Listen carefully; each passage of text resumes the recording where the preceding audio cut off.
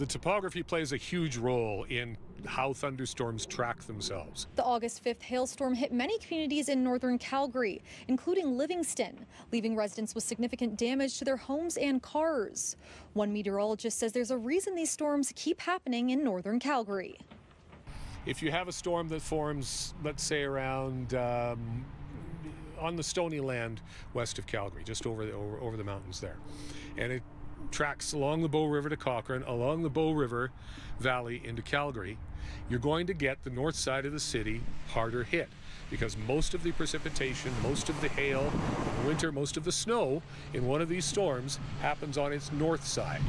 Spence says Calgary's August hailstorm is almost a carbon copy of the city's 2020 hailstorm, both forming very quickly and intensely. We're next to a big mountain range. So these storms form over the mountains and then they come our way.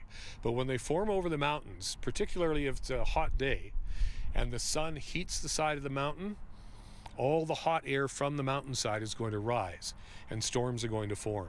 Spence says elevation is also another factor. Being 3,000 feet above sea level means less hot air.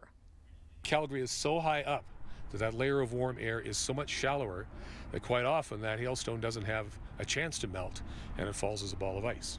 Hailstorms' sporadic nature makes them hard to forecast, but Spence says technology is advancing. Radar systems have developed tremendously to the point where now they can detect hailstones as opposed to just these blobs on radar. We now know what a hailstone looks like on radar. But is that technology enough to avoid future hailstorm catastrophes? We'll have more on our CityNews Connect special airing this Sunday at 7 p.m. In Calgary, Margot Rubin, City News.